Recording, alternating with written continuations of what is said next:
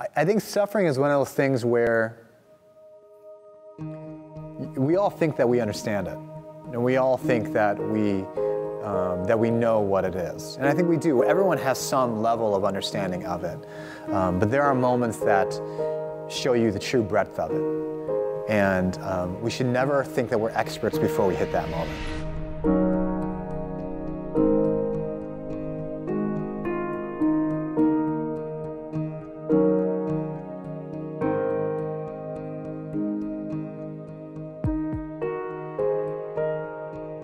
So my wife and I and our two kids, we felt called to plant a church in Washington, D.C. And so, we moved into the city, and the first day that we moved into our house was broken into. And before that, Carol was pregnant but miscarried our third child. And so about 6 months after we started on the church planting journey, my wife felt something in her chest and went to the doctor to have it checked out. The biopsy results came back and revealed that not only was it breast cancer, but breast cancer of a very aggressive type. I didn't know who God was after that point. Even after years of seminary and walking with Jesus for decades before that, I was left with an incomplete theology and a broken understanding of who God was. I went down to my basement without the lights on and just could not stop crying. And I thought about the thought of losing my wife. In prayer, in kind of desperate prayer, I felt like God responded to me, but didn't respond in the way that I thought. Instead of saying, it'll be all right, everything will be perfect, I felt like God was saying, stop crying. It's not going to help. And I was really shocked by that. And I was really shocked by kind of this admonition. It's almost like a rebuke. And I think there comes a moment in every person's story of suffering where, yes, you need to lament, you need to cry out, you need to be honest before God, but when it's time to get up, you need to get up. And you need to walk straight into where you're headed. And you need to stop complaining about the cards that you wish you had been dealt and play the ones that you have instead. And that's what I recognized in that moment, that this is what faith is for.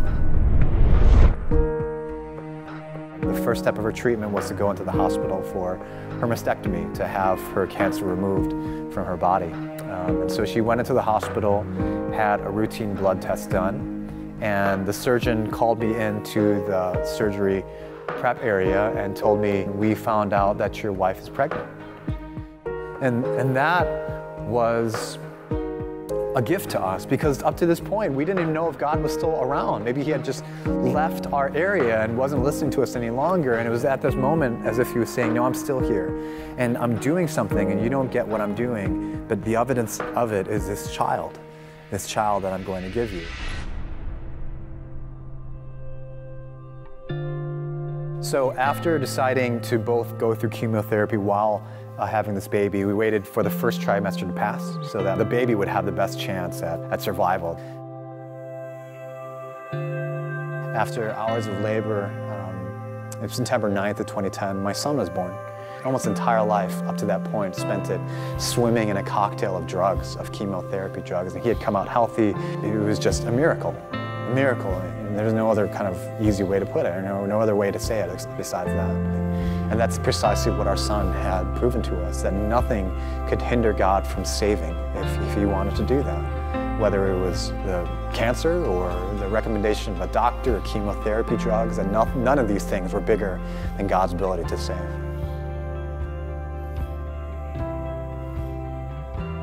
It's about a month after my son was born, a brand new study came out of MD Anderson, and the study said that women who are pregnant while they have breast cancer have a much higher rate of survival than non-pregnant women. For some reason, the mechanism is unclear, but babies serve as a potent medicine against breast cancer. And it was in that moment that our whole story came full circle. Not knowing why God had given us this child, and not understanding it. Not understanding why my wife had gotten breast cancer in the first place. And after all these trials and everything, it was in the end as if God was saying to us, no one knew what your son would be for your wife but me. And I worshiped God that moment. I realized that God had been in control every single step of the journey. That he was there during the miscarriage. He was there when our house was broken into. He was there during the diagnosis. He was there in the operating room. He was there all throughout our entire journey, kind of orchestrating every single moment.